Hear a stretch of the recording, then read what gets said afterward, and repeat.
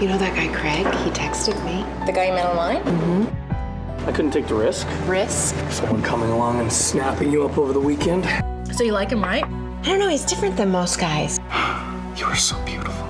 For our first real date, I thought it might be nice if we had a little privacy. He rented out the entire restaurant. Didn't I tell you she was brilliant? And so beautiful. You know what I've been thinking? That you should move in. Wait, really? I need you to do something for me. I need you to bug Rachel's computer. My name's Jerry. I'm here on a personal matter. Private investigator came to see me at my office today. Because of who my family is, there are always going to be people trying to scam us for money. Are you sure that's what you want? Yeah, I think it could be a really great new beginning. I mean, he's amazing, and I trust him completely. Rachel, you bring magic to my life, and I want to spend every day with you.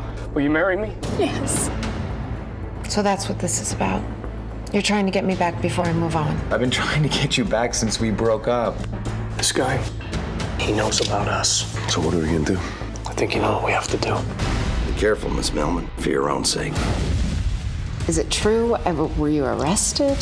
Why do you keep harping on this? Because I want to make sure there's not other things you're not telling me. Do they know what happened? I don't know anything. Oh, God, baby, I'm so sorry. Just trust me. We're gonna get exactly what we want.